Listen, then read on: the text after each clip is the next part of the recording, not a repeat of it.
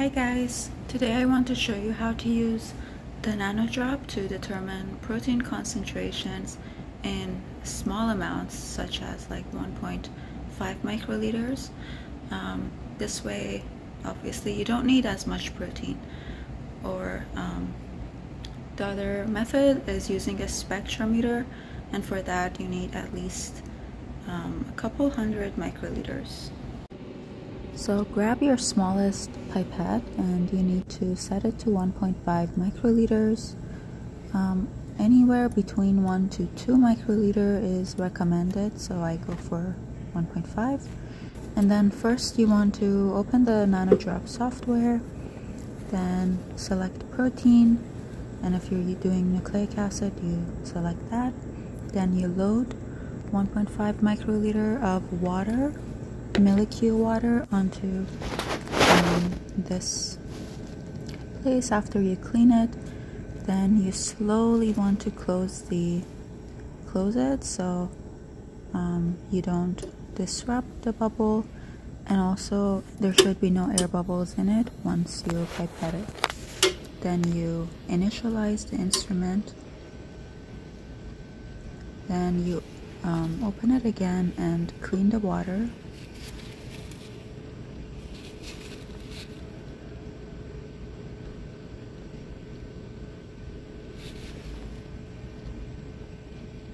After you do that, you want to load your buffer, the buffer that your protein is in, but here you don't have any protein, it's just buffer.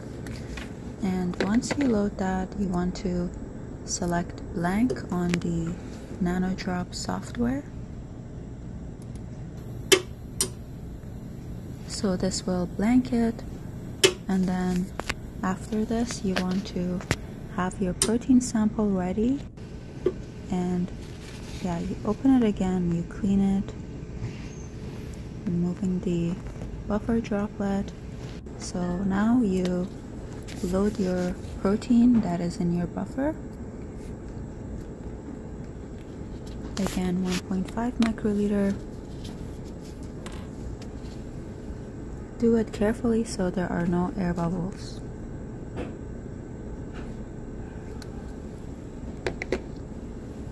And gently close it. And this time you select measure on the software. And once you do that, you will get a value for the concentration in milligram per mil, but you should not take this. You should take the absorption at 280, which is 0.4. Then you will use the Beer-Lambert law, which is absorption equals the extinction coefficient of the protein times concentration times the length of the path. Then you solve for the concentration that way, and you can get your extinction coefficient from ProtParam.